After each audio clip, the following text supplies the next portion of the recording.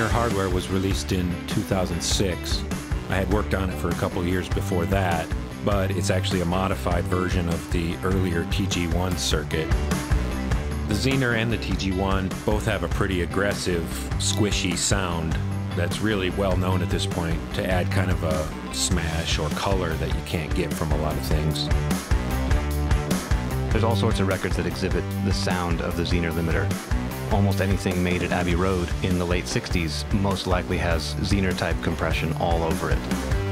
It's similar to the TG1, but you can dial in more precise attack and release times while still maintaining that snappy limiting feel. I've got two of them, and I've had them for many, many years.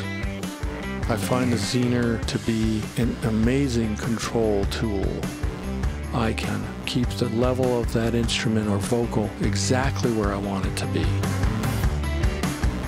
The Zener Limiter differs from other limiters in that it's like this really thick, aggressive, saturated kind of compression that I really, really like on rock records. The Zener Limiter goes a lot further than compression.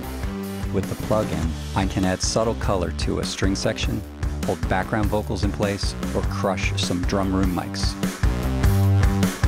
When you have an electric guitar, you can put it on limit and just barely touch the meters. And it does this thing where the electric guitars just sort of pop out. The Zener emulation seems to match the hardware just about perfectly. It really sounds great.